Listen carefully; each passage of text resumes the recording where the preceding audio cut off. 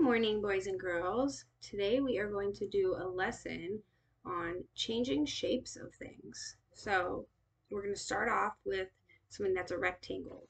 Pretty simple, a nice piece of paper here, right? We can see that it is a rectangle because it's longer on one side, shorter on these sides. Longer on the bottom, shorter on the top. We could change the rectangle up and down, side to side.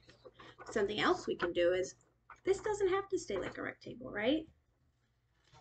We can take our scissors and maybe we want to make it into a circle. Just because it has sharp edges now doesn't mean it has to always have sharp edges. We can change the shape. So now, well, maybe this is more of an oval, but now we have an oval, kind of, right? We can change it again if we want to. Maybe we want to make a heart.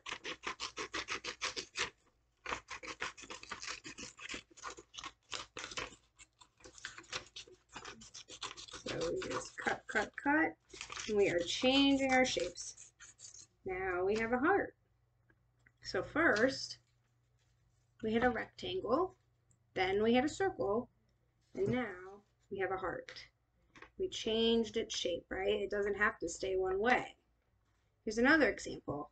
Everybody has some Play-Doh, right? So we can take out some Play-Doh and say at first, we're going to have a ball. We have a nice round ball, right? But it doesn't have to stay a ball. We can make it flat.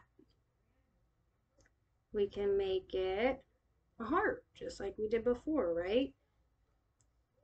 So things can change shapes, especially things like these, paper, clay, Play-Doh. We have different choices to make things change shapes, right? So what I want everybody to do is you have a piece of paper at your desk and some scissors, and we have some Play-Doh on our desk. So let's start with the paper. Everybody can start with their rectangle, right? And go ahead and cut it into any shape we want. We can do all different shapes. Everyone can do a circle like I did, or if you want to do a star, or maybe you want to make it a square, an oval, a smaller rectangle. There's lots of choices. So let's start there. When we finish that, we'll get out our Play-Doh and we will go ahead and make whatever shape we want. You could even make an animal. You can make a cat or a duck or a heart like I did, or a ball. So let's go ahead and practice changing the shapes and the forms of these objects that we have. Okay?